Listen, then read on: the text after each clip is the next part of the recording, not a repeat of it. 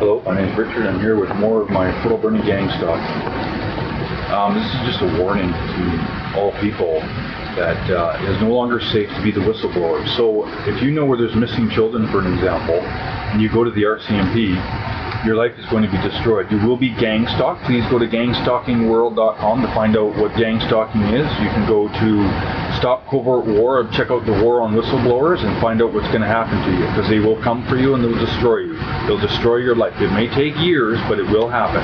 And any reward that's offered for you is going to be nothing. You'll find out it will mean nothing, because you're going to need more money than that for lawyers, which won't help you anyhow, because there's no lawyers or judges, politicians, or the media that will help me. And you're going to be the same way. So if you know of any missing children, keep it to yourself, because I knew something about missing children, and look what happened to me. This is a direct result of me phoning the RCMP about John Robin Sharp and Clifford Robert Olson, and now I'm being punished for it. So anything you have on anything, any missing children, you go to the Missing Children Society of Canada and go through all those pictures of people that are missing, and you'll realize that these people are missing for a reason, and if you intervene in that, your life is going to be done for. They will come for you, because missing children go missing for a reason, okay?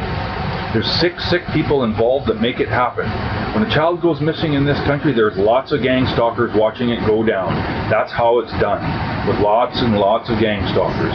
And they will destroy your life if you open your mouth about any of it. So any reward, whether it be 10, 20, 30, 50, 100 grand, it doesn't make any difference. The world will know who you are, and they will come for you, and they will destroy you like they have done to me.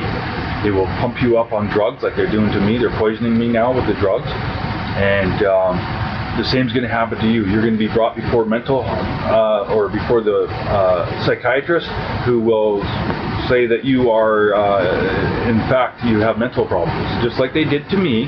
But no, this is a direct result of me phoning the RCMP about John Robin Sharp and Clifford Robert Olson. So what do you think's going to happen to you when you have information about any missing children? They will come for you and they will destroy your life. So please say nothing. Say nothing. Before you go to the police, you have information, please come and watch all my videos first, and you'll realize that after you do the deed of bringing that information, slowly but surely, as the years go by, you're going to notice that your life is being destroyed, and that's what's going to happen to you. Please read all my story, all of my videos, and you'll understand why my life is like this and why it's the way it is. And it's because I made the wrong decision, and I'm the whistleblower. So now I'm paying for it, and you will too. So keep your mouth shut. Please keep your mouth shut, or your life is done. Thank you. Remember, God loves you more when you use cannabis and hemp.